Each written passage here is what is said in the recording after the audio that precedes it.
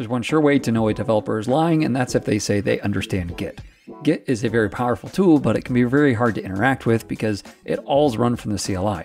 Now, some tools have made this easier, giving you a GUI editor, but I really like the power and speed of a CLI. I just don't want to have to memorize all the commands. Well, that's where this tool I ran across called Lazygit comes in. It gives you a nice GUI inside of your CLI. That way you can stay connected to a keyboard and still get a lot of the power that you expect from Git without having to memorize all the commands. Now, I've just started using this, but I'm already hooked and I wanted to do a quick video giving you my first impressions. You ready? Let's jump in. Hey, what's up? My name is Chris and welcome to Coding in Public. All right, so let's look at Lazygit. You can see here this demo in the README, and the actual installation process will depend on your system. I'm using Homebrew because I'm on macOS, and this is the recommended install method. Now, I've already run this, so I don't need to do it again, but you're welcome to do this, and then you should be up and ready to go. All right, so now that we've got it installed, what can we actually do with it? Well, here I've got a brand new file, and you can see that it's untracked, but if I jump back over here, I can go ahead and do Lazygit like this and then open it up and it will give me that same interface. Now notice I've got several different sections. As a general rule, it breaks into halves. Over here, I've got 5 different options, and then anything I select, like 2 or 3 or 4, these are by these numbers right here, will show me the actual output over this way. Now, whenever you interact with it, you're staying on the keyboard, which means you can just very quickly do things. Now notice I've actually got the file name and the exact lines that have been added as well.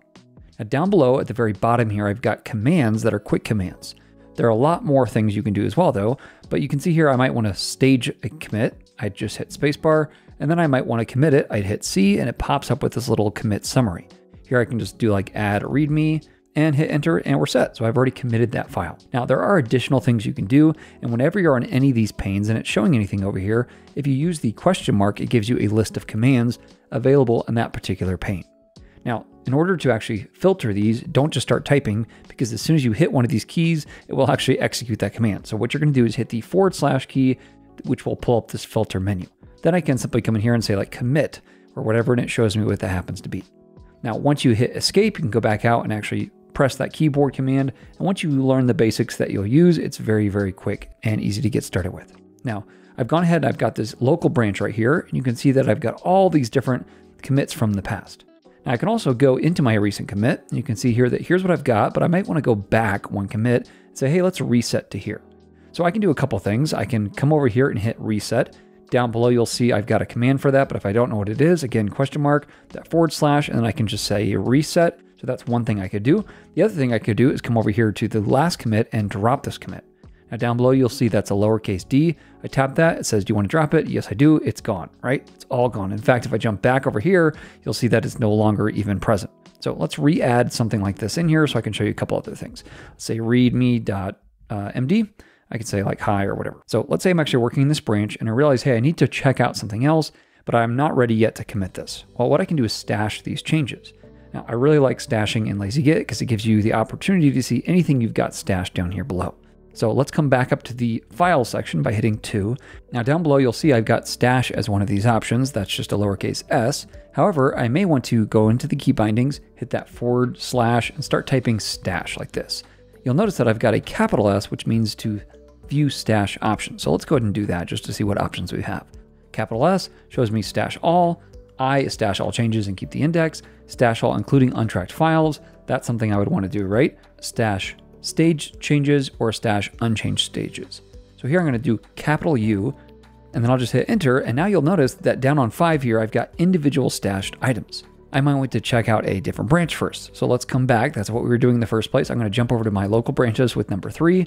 And let's say I want to come down this way and I just want to check out 142. I can do that with the spacebar key. Now I'm on branch 142. I've actually got a couple of things that I can push up. In fact, if I look up under 1, you'll see the status shows an up arrow with 2 items that I can push up. What are those 2 items? Well, let's jump back to commits. That's number 4, and I can see exactly what I have yet to push up. So how exactly do I push these items up? Well, again, question mark, / I'm going to search for push, and it's a capital P. So I'll exit out of that, and I could just hit capital P to push that up. Now let's go ahead and back here to space, and I'll go ahead and check back out 146. Now remember, I've got stuff stashed in number 5 down here. And if I want to apply that, now I just hit the space bar and it applies it as long as I hit enter. So now if I jump back over this way, you'll notice that I've got this readme that is untracked. That was the stash change that I kind of stuck to the side, switched to a different branch, did some stuff there, came back, and now reapplied these changes here. So Lazygit just makes it really easy to see exactly what you have. Now there's actually a lot more I can do. Let's say I came over here and did like high 2 down this way, and I jump back over this way. You'll notice that now I've got both of those things showing. If I use the enter keyword, I can go in here and individually stage lines that I want. So I could stage this section just by hitting spacebar, and I would stage just that individual line. Or I could hit A and then select the entire hunk and stage it. This really is just the beginning of what you can do with Lazygit, and I've been really impressed with it so far. Check it out and let me know what you think.